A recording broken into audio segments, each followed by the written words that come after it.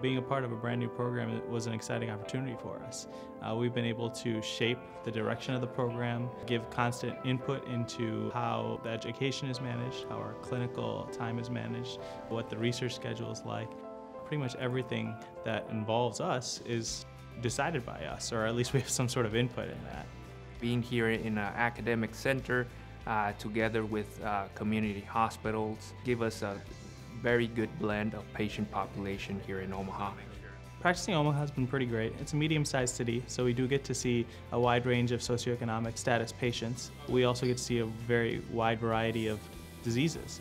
You get to see your bread and butter GI stuff, but you also see a lot of unique things that you would only really see in an academic center. We have fields, people, the faculty that are specialized in liver disease, biliary disease, inflammatory bowel disease, and motility as well. Most of the faculty is very young. A lot of them are not too far out of their fellowship. And I think that attests to the growth of the program, and it really gives them a unique perspective. Since they completed fellowship so recently, they have an idea of what they liked in training, what was good in their training programs, what was not so good.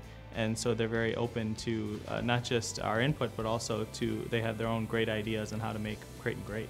Since coming to Creighton, I noticed that faculty, students were different here. They were deeply rooted in the Jesuit values, which parallel a lot of my values, including taking care of a patient as a whole, mind, soul, heart, and always with concern of the poor and marginalized.